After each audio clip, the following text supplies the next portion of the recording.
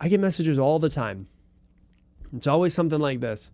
Hey, Rob, how can I not let other people affect my mindset? My mom says this. How can I not let her affect my mindset?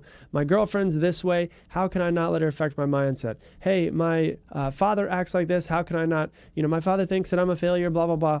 And so I get all these messages on Instagram. If I'm being honest, I don't have time to reply to everybody, but I see them all come in. I read them and then create podcast episodes usually from what I read on Instagram. So, if you want me to do a podcast episode, send me an Instagram message.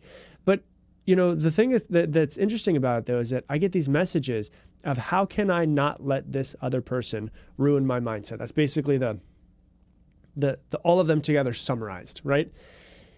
And my response to you, if you feel like that's a question that you have a question on, is the person doesn't ruin your mindset. They don't. The person has absolutely no effect on you.